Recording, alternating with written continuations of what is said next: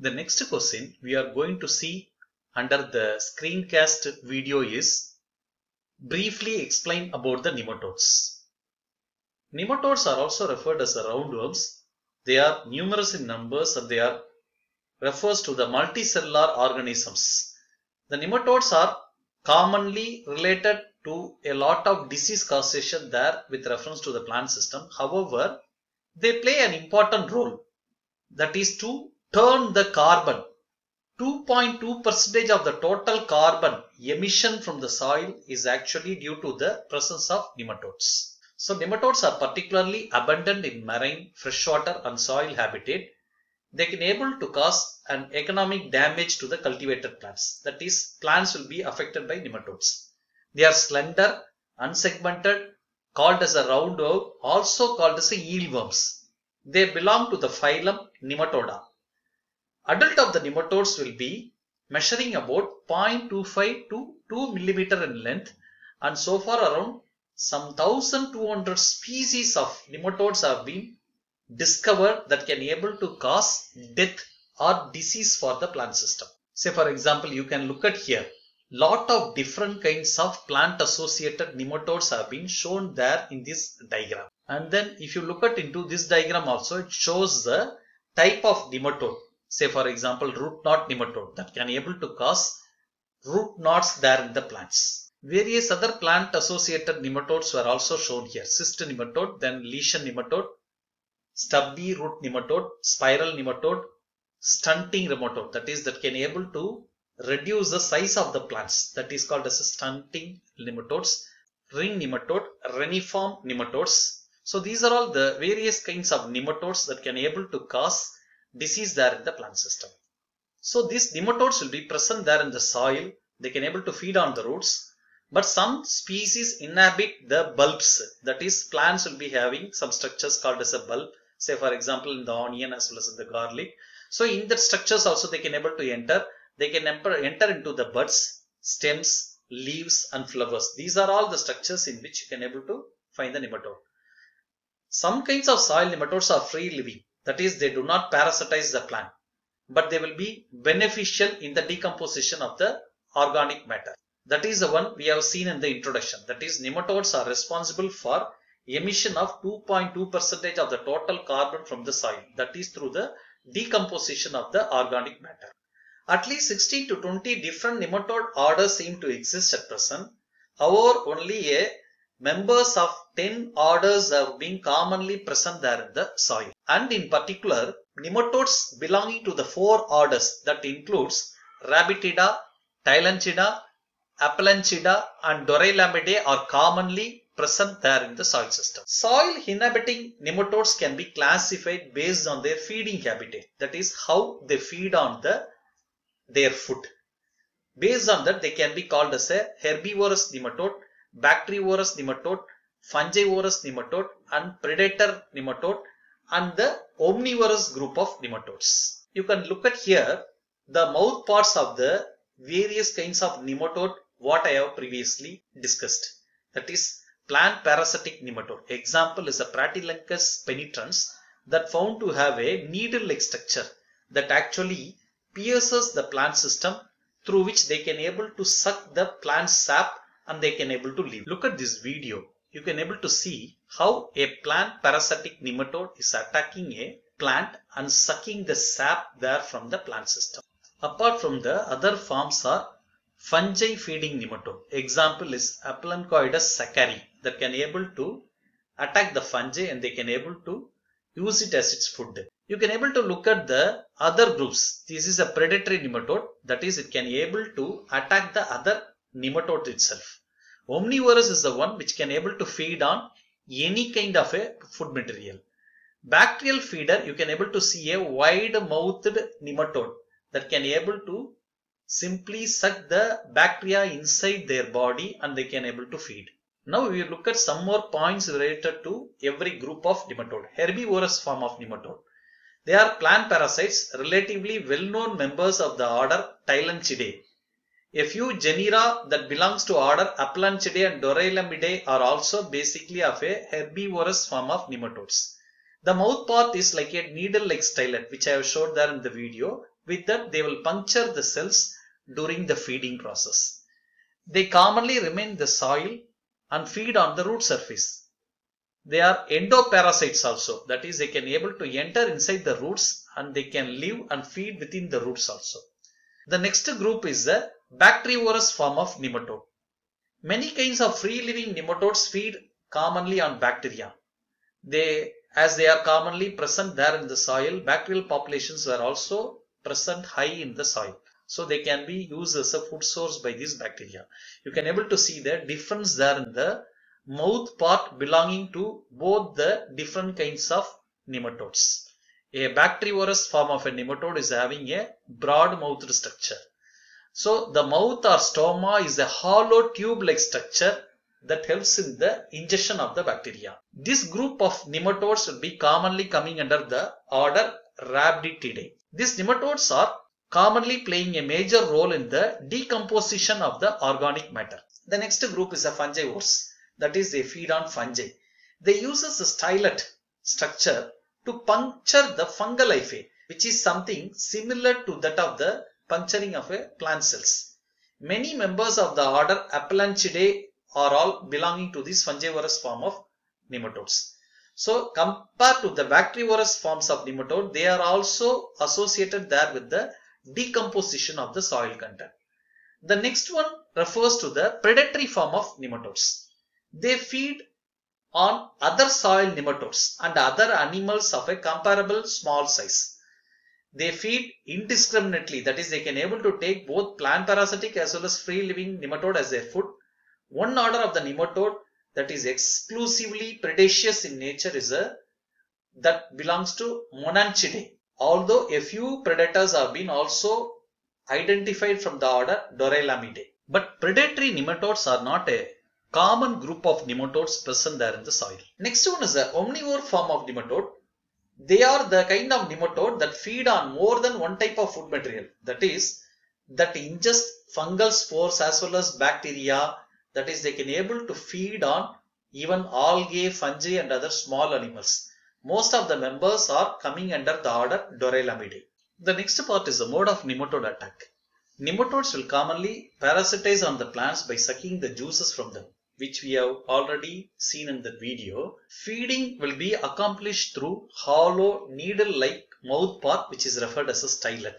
So stylet is a part through which they can able to attack the plant system. Nematode pushes the stylet into the plant cells and inject the liquid containing enzymes. So these liquid containing enzymes will be further degrading the plant tissue and the whole liquefied contents will be sucked back by the nematodes through their digestive tract. It will be further metabolized and digested and absorbed there into the body. Nematode feeding generally results in lowering of natural resistance of the plants, reduces the vigor, yield of the plants, and it also affords an easy entrance of other plant pathogenic organisms such as wilt producing and root rot producing fungi, and even some bacteria that causes this wilt and root rot can able to enter inside the plant system easily because of the nematode attack. Nematode infected plant are commonly weak, often appear as suffering from drought. Their symptom is something similar to that a plant suffering from drought, or sometimes even under a plant suffering from excessive soil moisture also. That symptom will also be similar to that of the nematode affected symptom. Other symptoms includes sunburn or a symptom similar to that of a mineral deficiency or mineral imbalance could be resulted due to nematode attack. Nematodes commonly results in a yield loss of about 12% there in the various crop systems. The damage of plants by injuring, feeding on the root hair cells, epidermal cells, cortical cells and stellar cells. So these are the 4 different types of cells that have been easily attacked there by the nematode. Common symptoms of the nematode include stunting, loss of a green color there in the plant system, yellowing of the plant system, dieback of the twigs. That is, in the twigs, the drying will be taking place there from the back end side of the twigs, not from the starting of the twig, and a slow general decline of the plant growth. Wilting as similar to that resulted in the hard condition may also resulted by the nematode attack, and sometimes the symptoms of nematode attack will be similar to that of symptom resulted due to lack of water as well as fertilizers. Due to the nematode attack, the feeder root systems will be reduced, that results in the formation of stubby or excessively branched root system that are commonly discolored and decayed in appearance. Now we look at the diseases that are all caused by the nematodes. So the first one is a root knot nematode, ver mudichu. Okay, so that kind of things will be formed due to the nematode attack. The type of the nematode involved here is a meladogine, that is the name of the nematode. It's an endoparasite that produces conspicuous or unique structures that are called as knots or gall-like swellings there on the plants. They are especially present in the plants that are growing in the warm climatic conditions and with long growing seasons. Plants that are commonly affected by this nematode includes vegetables, cotton, strawberry and orchard trees. The next one is a root lesion nematode, that is it causes lesion there or abrasion there on the root systems. The name of the nematode causes is Pratylancus species. It's again an endoparasite and cosmopolitan, that is widely distributed there in the world.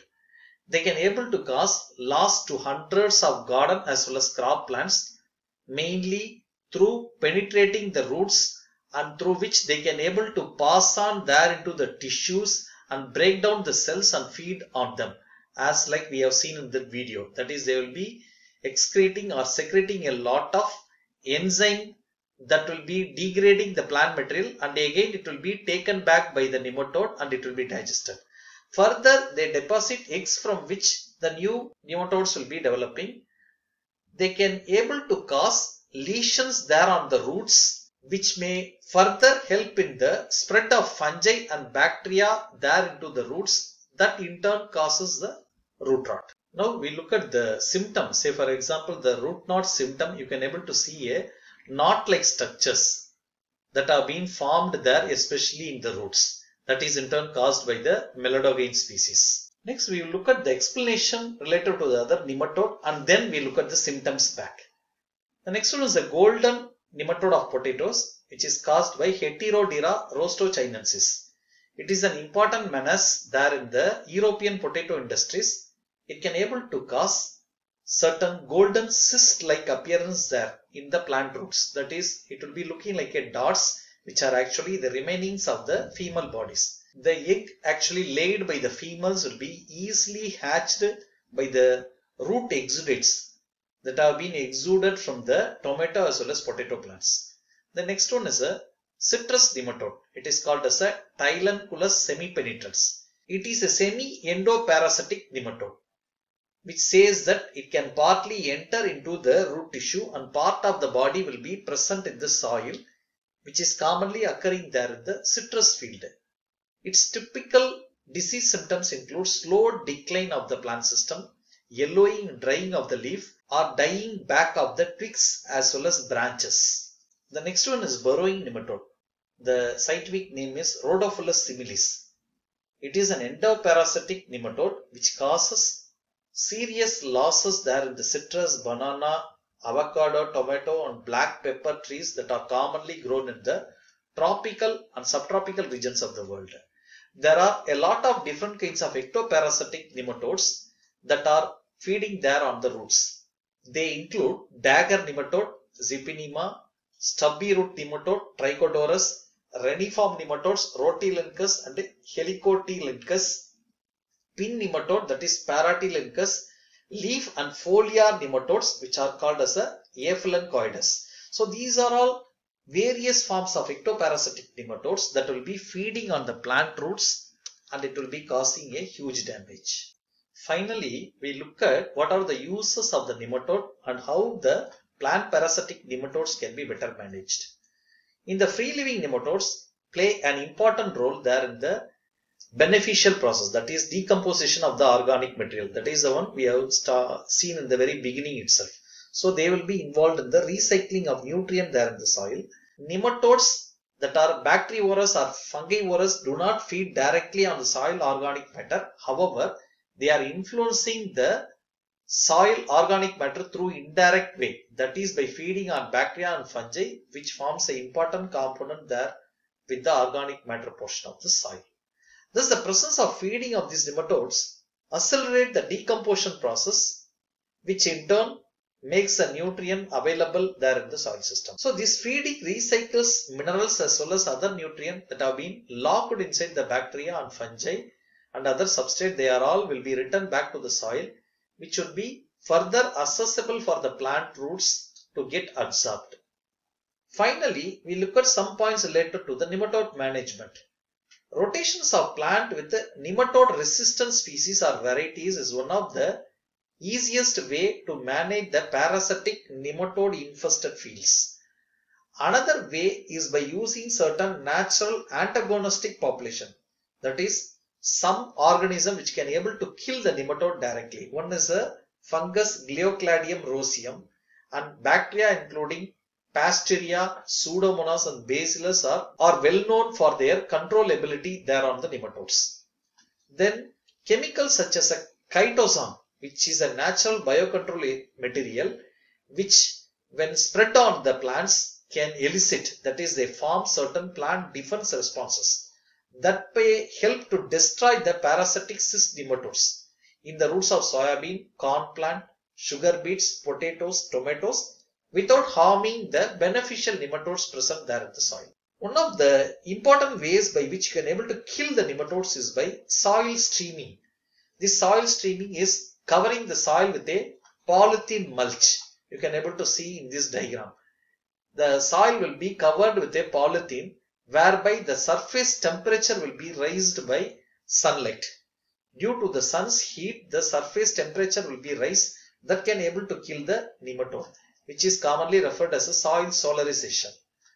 You can able to see a diagram here in which they have planted two different kinds of plants. That is, one that have been present in the backside with a lush green refers to nematode resistant plants, whereas in the front sides are the plants that are highly susceptible there for the nematodes. So this is again an image which shows that the nematode has been attacked by various kind of fungal spores. Say Gleocladium we have seen, like that's a bacteria can also able to attack the nematode and they can able to kill the nematode. This is a fungi which is actually capturing the nematode and killing. Say we have seen a lot of points that bacteria will be able to kill the nematode. A commercial transplant mix in the name of BioYield is been available for the commercial use. It contains two important groups of organisms. One is Phaeobacillus maceraceans and Bacillus amyloliquefaciens that have been developed with the motive to control the plant parasitic nematodes associated with tomato, bell pepper as well as strawberry plants.